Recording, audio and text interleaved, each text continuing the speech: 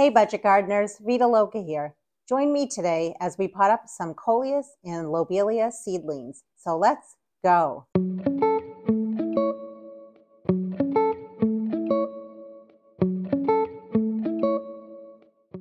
Today is March 28th, and I thought I would share with you my process for potting up a couple of seedlings, specifically some Lobelia as well as some Coleus that I started a few weeks ago.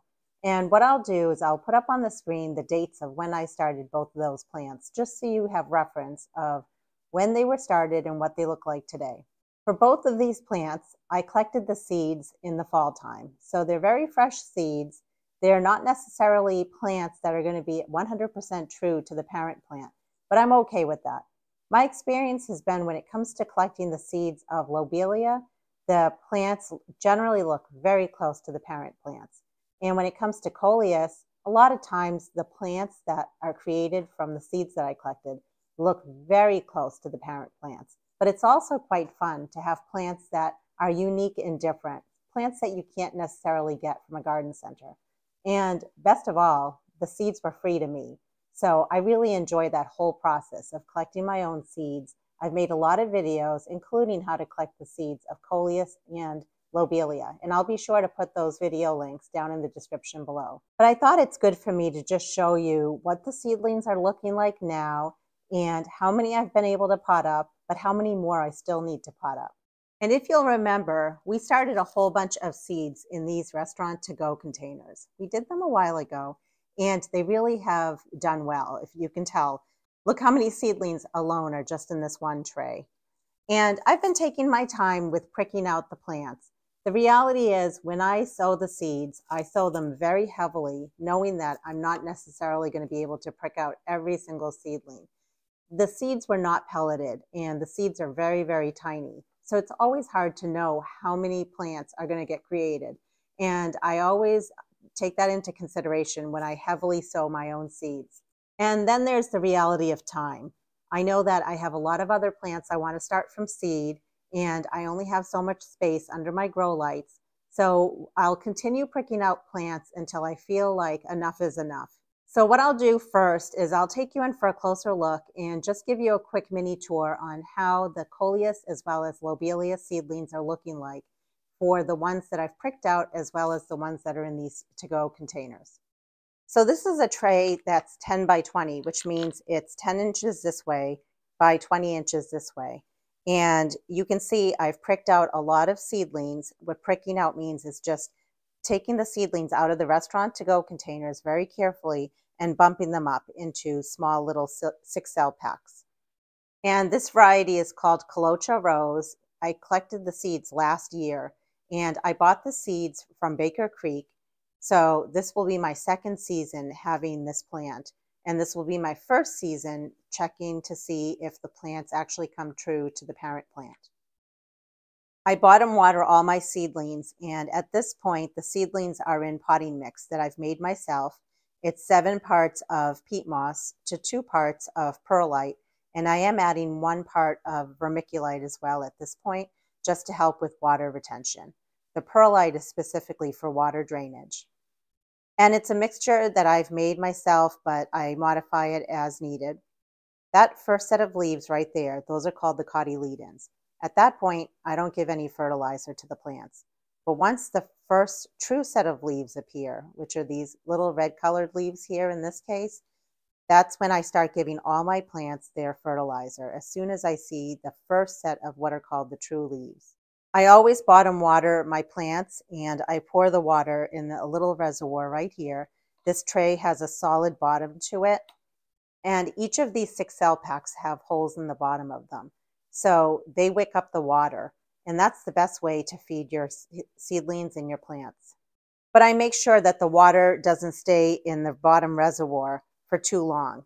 I probably keep the water there for about 10 to 15 minutes, and then I pick up the whole tray and I pour the water out into another bucket just to get the water out of the bottom of this tray.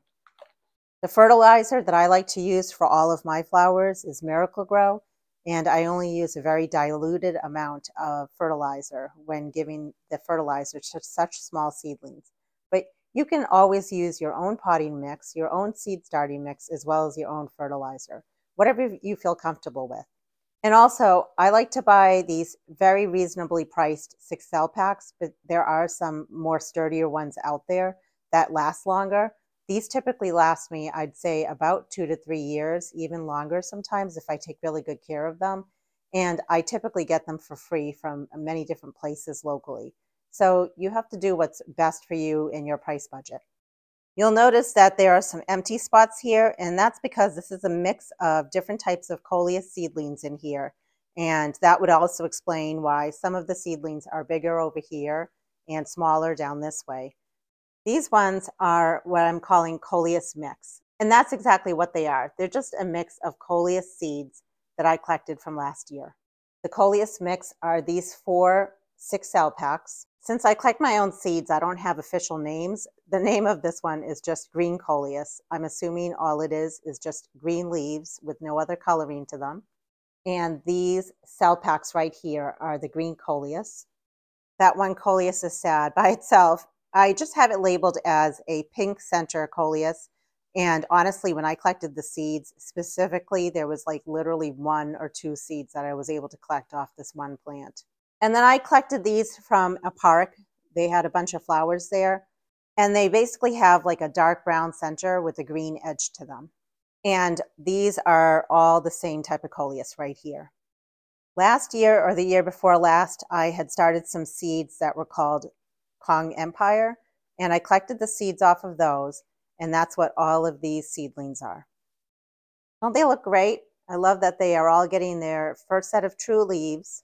My average last frost date is about 7 weeks from today. So these Coleus are quite small, but they still have plenty of time to grow well before my average last frost date.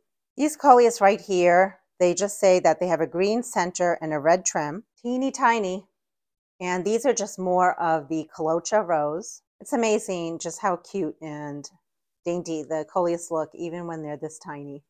You know that game of try to guess how many marbles or pieces of candy are in a jar?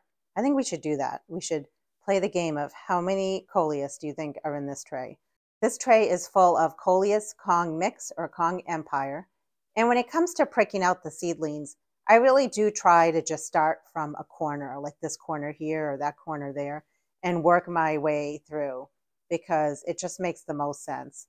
And it looks like it was a little sparse in the center here, so I can always come in this way and work my way around as well. And here's a tray full of just Coleus mix. I'm guessing because there's not a lot of seeds in here that I probably just wasn't able to collect a ton of seeds, although there are a ton of plants still here. And this is just a Coleus with a green center and a red trim. I wanted to point out all my restaurant to-go containers. I did make holes in the bottom of them. And I have to check them almost daily and bottom water them. That's very important. You don't want them to dry out. And also you want to make sure you make enough holes in the bottom so that you're getting all corners of your tray. And it's okay if there's algae growth, if there's just a little bit.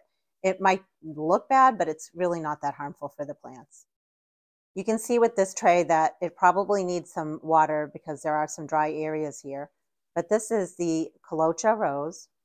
And if I just get a little bit closer, you can see what it looks like.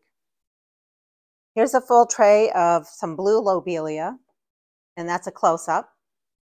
There is quite a bit of algae growth on these.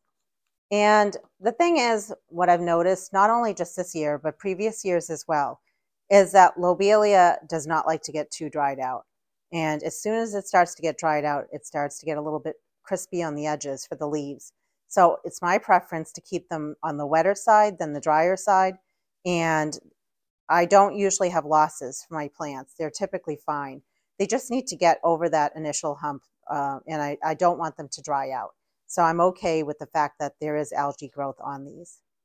Here's another tray of the blue Lobelia. I absolutely love this color of Lobelia. It's so vibrant and so blue.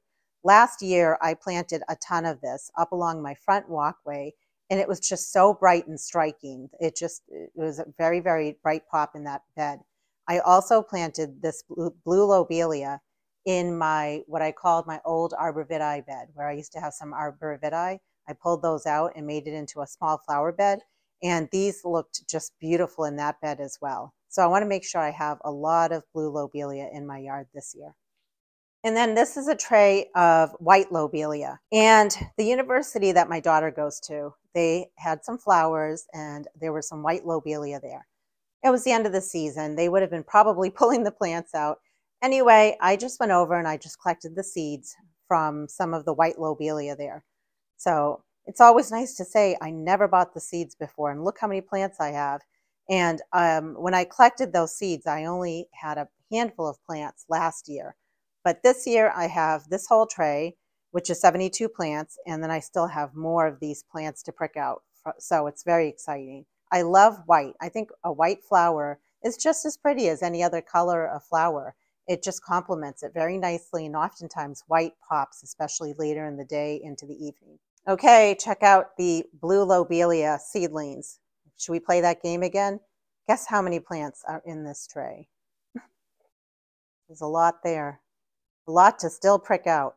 Here's another tray of the blue lobelia. Now notice the little crispy edges. I was so sad. This was getting dried one day and they looked really, really bad. And I bought and watered it and they bounced back, but they're not very happy with me. So at least I have another whole tray of blue lobelia that looks great, but I am going to try to keep working on this tray. You can see this is the tray I've been pricking out of. Okay, final tray. So these are the white lobelia. And again, I did not have a lot of plants last year, which means I was able to collect some seeds, which is plenty for this year. And so these are what are remaining for all my white lobelia seedlings that I need to still prick out. I hope you enjoyed that little mini tour of the seedlings. I thought it would be good to give you an update on just how the Lobelia and Coleus are looking.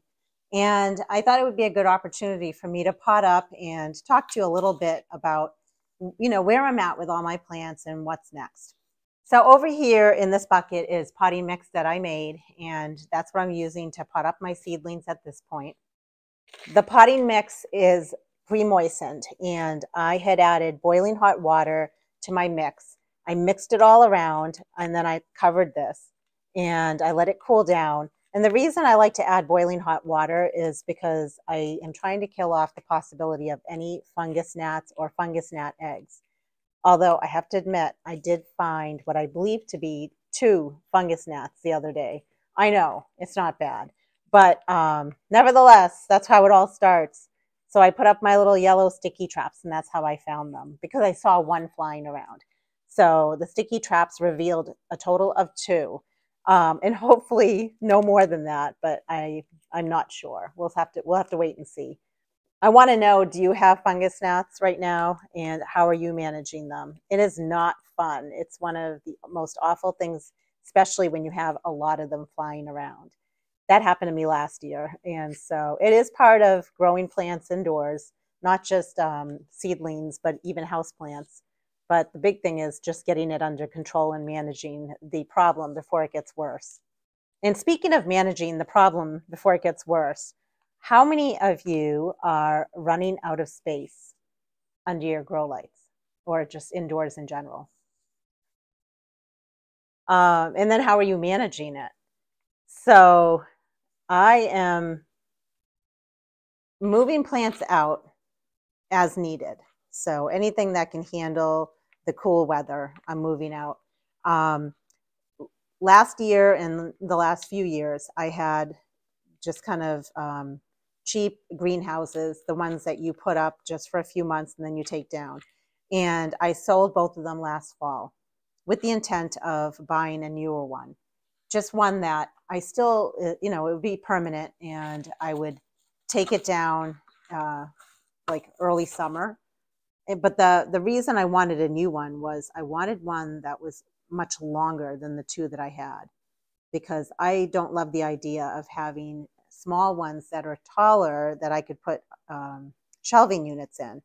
Because what I found was when I tried to water my plants, whatever was up on top, the water would drip down, and it was not good for the plants that were down on the bottom shelves. So I'd rather get away from that whole idea of using shelves and shelving units, and I'd rather just have a longer greenhouse where it's just one level of plants. So that's my goal, not for this year, but hopefully for next year. So to get around that problem, I still need a place to bring out my plants and shelter them. I do have this makeshift rolling cart that my husband put together for me. It was either 1 or 2 years ago, using pretty much just scrap material and stuff that we had around the house. And it works out really well. It's quite large, and I can roll it in and out of the garage or the barn. And like today, it's very rainy out and kind of cold and raw. So my plants are safe and sheltered, and they're in the garage today. But I've run out of room on that rolling cart. And since I don't have a greenhouse, I need another solution. So we're toying around with the idea of making another rolling cart. They're pretty cheap to make. It's not a huge investment. So that's one thing that we're planning to do.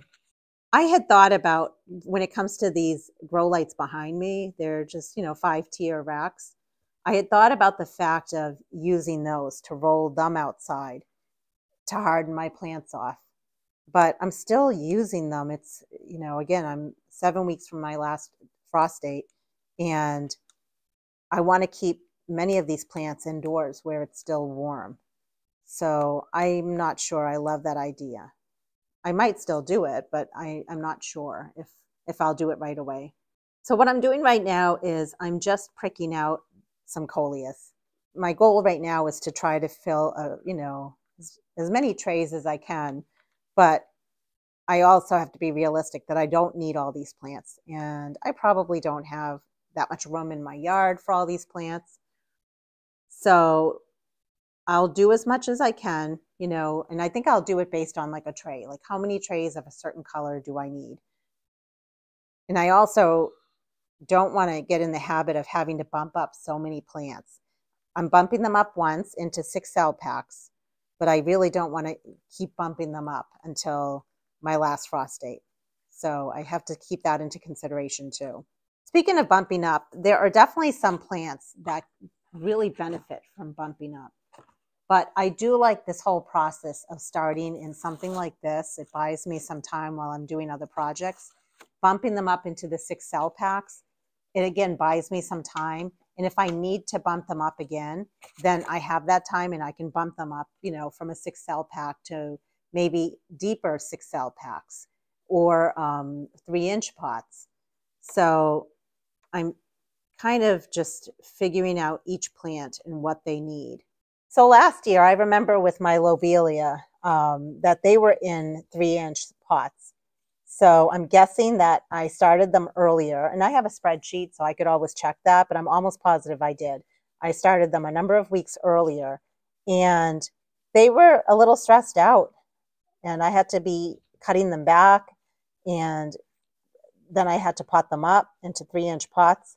There is something to be said about not starting plants too early. Yes, we all want nice, big, sizable plants, for sure. We don't want some puny little plant to put out in our yard. We want the plant to be something comparable to what you would buy if you were to buy it at a local garden center. I imagine. I mean, that's my ultimate goal, is to have a nice, sizable plant that I can put out in my yard that's comparable to something I would find at a garden center, but something where I spent so much less money. And I think that's one of the big reasons why we all do what we do when it comes to seedlings, right? But you also don't want a plant that's too large that it's struggling. So you want to make sure you keep that in mind.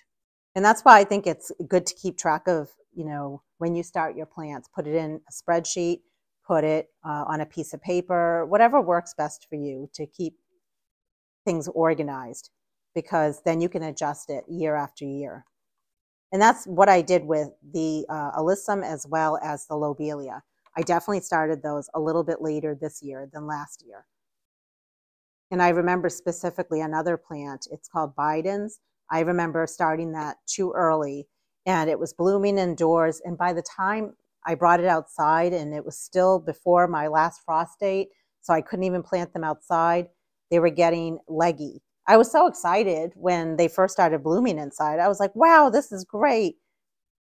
but I still had a number of weeks to go before I could plant them outside.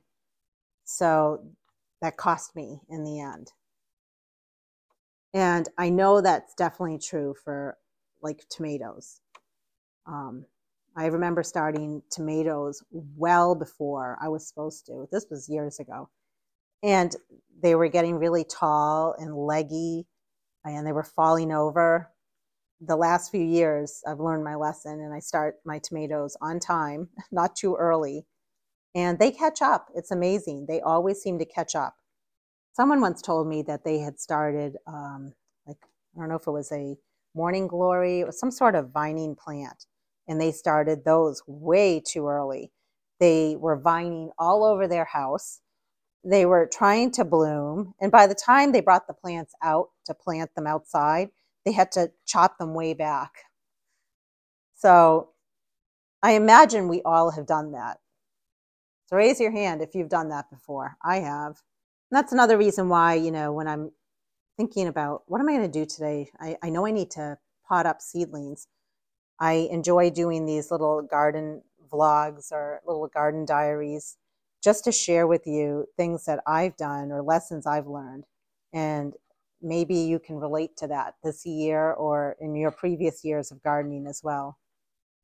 Or maybe you're a new gardener and this will be good advice for you so you don't fall victim to where many of us have learned from our mistakes. My husband helps me with making my potting mix often. Like I'll use up a whole bucket full. And whenever he has time, he'll make me up a batch. It's just one less chore for me to do. And if he's busy with work, then clearly I'll make my own. But that helps me out a lot when he makes it.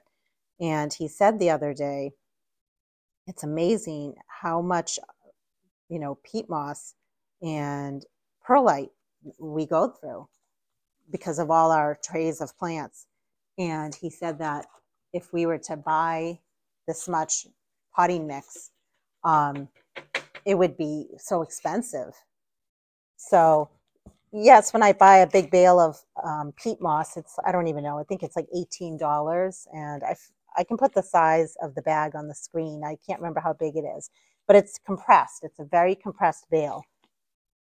And so when you buy like a bag of potting mix, it's typically not compressed. So keep that in mind. The bale of peat moss or cocoa coir will be very compressed.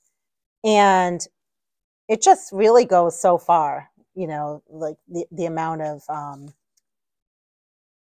peat moss and perlite that I buy. Upfront cost might be there, but I can make so much with it, be it potting mix or seed starting mix. And I know a lot of times, it's been said out there to use a high quality of potting mix. And I think that's true to a certain extent. Like for me, at least personally, when I'm potting things outdoors, like in pots, window boxes, hanging baskets, I still do actually make my own potting mix. But at that point, I'll add bagged compost. But while I'm indoors with all these little plants, I mean, I personally feel like the seedlings look okay. And I don't think they really need much more than what I'm giving them. But again, it's a personal preference thing, and you have to do what works best for your gardening needs and what's within your budget. But I really enjoy this whole process. I know the potting up can become very tedious, and I get that. But one thing I wanted to share with you is that plants don't necessarily love it if you just try to take the shortcuts and just put one seed in a very big, huge pot. They typically, from my experience, do better if you start them in the smallest possible size. It doesn't have to be a mass sown like this, but I think just starting seeds in like a 6 cell pack, for example, you're going to be better off. And I think I remember seeing a comment about that. Like, is it possible for me to plant my seeds, in a much bigger container so I don't have to pot up? You can, but it depends on the seed. It depends on like what you're starting. I personally don't like to do that. I like to start smaller and bump up into bigger pots. And I think it's probably better for the plant because you can control the plant's fertilizer, the watering needs, all of that. It's a lot easier to control when the plant is in a smaller pot. So what I'm planning to do is I will finish up this 6 cell pack here, but then I'm going to take you in for a closer look so you can see my process on how I pot up my Coleus seedlings. Coleus are very easy to start from seed, and they grow very fast. You know, there are certain plants that take forever to grow from seed, but I would say Coleus are, you know, generally they grow pretty quickly from seed. Okay, so I'm going to take you in for a closer look at how I pot up my Coleus seedlings. So again, you can see that this potting mix has been pre-moistened, and when I squeeze it, there's no water coming out of it. You don't want it too wet. That's not good for the seedlings or the roots of the plant. And yet it's a good wet consistency where you can see that the soil mix is holding its form. And that's what you want. You want it to be nice and saturated enough so that the plant is getting what it needs for moisture, but not too much moisture. You'll see me often in my videos banging out the trays. I'm just trying to get out any excess soil that's already in here.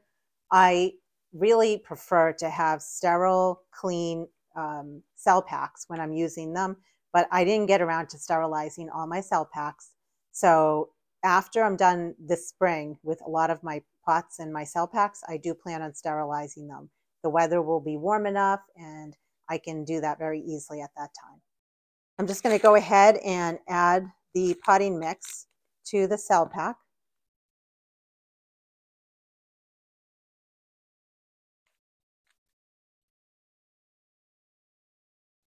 You want to press down lightly. You don't want to press down too hard. It's never good to compact the soil because when you think about it, the plant is going to have roots and the roots are going to need soil that's still somewhat loose. But you don't want the potting mix to be too loose in here because when you think about it, it's going to be wicking up the water from the bottom. And if you didn't press down enough with the potting mix, then it's going to have a hard time wicking the water up. So when it comes to pricking out the seedlings, I just like to use a pen, but you can use any other tool that you have, like a dibber or something else. And I'm going to make a hole. And if I knew that the plant that I'm pricking out has a very long root system, then when it comes to making the hole, I would make sure that the hole goes all the way down to the bottom. But from what I'm seeing, these do not have an extensive root system yet. You want to very gently get under the plant, and you never want to handle the plant by the stem because you can break the plant that way. You want to handle it by its leaf. And you can see here that it has a nice root system. And what happens when you handle a plant by one leaf is that if that leaf breaks, it's okay because the plant will still keep growing and produce more leaves. So don't worry about that. Don't feel like the plant is no good and needs to be discarded. All I'm doing right now is I'm just pressing down around the plant just to make sure that it's nice and firm all around and it's well supported. You also want to make sure that wherever you're getting your seedlings from, like in this case, this tray, that those plants have also been well watered. You want to have the least amount of stress on your little seedlings. When it comes to hardening off your plants, you want to make sure you're doing it very gradually. You don't want to just bring your plants out right into the elements of the wind or the rain or the harsh sun. It's too much for your plants to handle. When you think about it, the plants have been babied in your house for so long, and they're used to the environment that they're used to, whatever it is in your house, with the temperature, and maybe you do have a little fan going on, but still, it's a very consistent temperature and air movement. And then when you bring the plants outside, all of a sudden, the plant is like, whoa, wait a minute, what? So you want to do it very slowly over a course of a number of days. And there's really, honestly, no true science or formula on exactly how to do it. Honestly, the way I used to do it, and it's worked for me in the past, was I would just bring them out to my covered porch, and I would keep them out on my covered porch because the sun's not hitting them. And yes, it might be a windy day, but they're protected a little bit because they're on the covered porch. And eventually, then what I used to do, because I had those greenhouses, was I would then move them into the greenhouses. So for me, it was actually very easy, but I don't have the greenhouses anymore. So my way of hardening off my plants is going to be a little different this year. I am very fortunate I have the covered porches. So I always start with those. And then I have that rolling cart. So I could transition from the covered porch where the plants are out there for a few days to the rolling cart, but maybe they're on the bottom shelf of the rolling cart. Maybe I don't put them on the top shelf. So you just have to, play around with that and see what works best for your little seedlings. But the key is do it gradually. And the other thing that I've learned is once you do bring your plants outside, there's a good chance they're going to dry out faster, especially the smaller the pots they're in. So if you brought little plants like this, like, maybe the plants aren't little, but the cell packs are small. They're 6 cell packs. And these dry out super fast outside. So just keep that in mind. Now, with a tray like this, I know I'm going to be having dinner soon, and I'm going to not be completing this project, let's say. I would just press right back down and try to get these little seedlings. It's almost like just get them tucked back in. Just because I know that I might not get to them, and I know I disrupted them a little bit. So you just want to tuck them back in. And a few might die. It is what it is, but as long as most of them are okay, you're good. It's almost like we didn't even touch that area. Pretty easy once you pot things up, that now they're going to do much better and they'll be much happier in here. Well, we're on a roll, so I figured we might as well pot up a 6 cell pack of Lobelia. And I also wanted to mention that when it comes to Lobelia, as well as Coleus, and even I've planted begonias from seed, as well as impatiens from seed. No matter what you're planting, you want to always make sure you're checking all the requirements that the plant needs. And a lot of those teeny tiny seeds, oftentimes it will say on the packet, but they often need light to germinate. And what that means is you don't want to cover them. And that was one of the mistakes I used to make when I first started gardening, was I just assumed all seeds had to be covered, no matter what they were. And that's why it's really important to always read the packet. And if you don't have a packet or the packet's not specific, you can always check it on the internet. But I always like to check multiple sources because, I just want to make sure I'm getting the right information. And the other thing I want to stress is if you tried to grow some seeds and you waited a number of days and nothing's happened, they haven't germinated, that can be very frustrating. We've all been there. This year I had some trouble with some seeds. One of them was Dusty Miller, and this was my first time trying to grow Dusty Miller from seed that I collected. Previous years I've always had luck, but those were with seeds that I bought. But part of it too is that I put them on a heat mat, and it's very possible that they got too hot. It's very possible that they dried out. So I still have time on my side, and I'm going to try again. I don't want to give up. And the same is true with Azuratum. I've always had luck with Azuratum, and I didn't have very good luck this year. It could be that I'm overwhelmed and I'm doing a lot of plants, and I neglected those when they came up because some did sprout. And again, it could be that they were on the heat mat and it was just too hot for them. So I will try those again as well. Now, this is my first year with a heat mat. I've never had one before. So I think this time when I try those 2 seeds again, I'll try some on a heat mat and some off of a heat mat and see which results are better for me. And you probably see I do that a lot in my videos, and it's because I'm trying to experiment and see, I'm trying to learn and then teach based on what I learn. And I guess what I'm getting at is I think it's, good to not give up. So if you really, really want to plant and it did not germinate for you and you still have time on your side, what's another packet of seeds, especially if you can buy it locally, like at a local garden center or a big box store.